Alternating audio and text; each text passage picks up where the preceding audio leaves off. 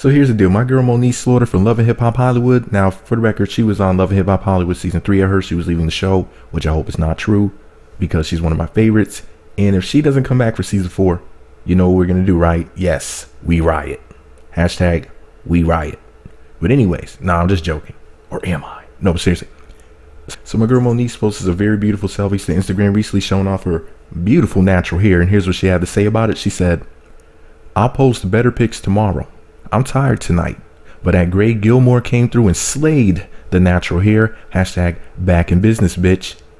Now, she said that she would post even better ones, but I had to ask myself, like, how could it get any better than this?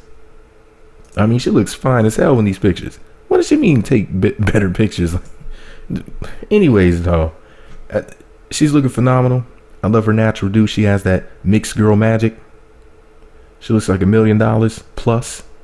But this is all my opinion. I'm a huge Moniece Slaughter fan. She slaughters and slays me every time I see her. No matter what she's wearing, no matter how she has her hair done, she always looks good. Natural beauty. But anyways, and is she wearing no makeup? Let me know what you think about it all below. Be sure to subscribe to the Meat Magazine YouTube channels. Visit meatmagazine.blogspot.com for more.